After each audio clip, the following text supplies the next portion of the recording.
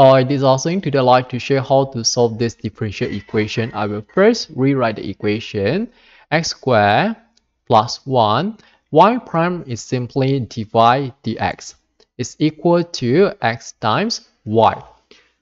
Divide both sides by x and we should obtain x squared plus 1 divided by x times divide dx is equal to y, with x on one side without x on the other side, which means that we should bring this dy to the right.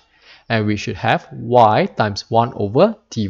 And for the left hand side, we left x squared plus 1 divided by x times 1 over dx.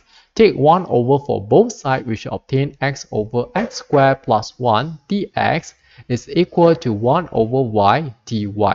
Integrate both sides. For the left hand side, if we differentiate the denominator part, we should obtain 2x. However, the numerator is only x, which means a lack of 2.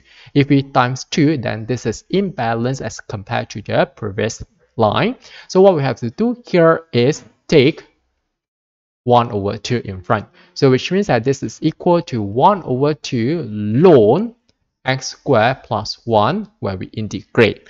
Remember to add the constant c for the term x, and it's equal to 1 over y when we integrate is ln y.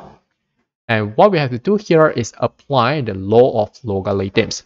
When we have 1 over 2 as coefficient, we can change to power. So which means that ln x squared plus 1 to the power of 1 over 2 plus c is equal to ln y. And we just have to take exponent for both parts.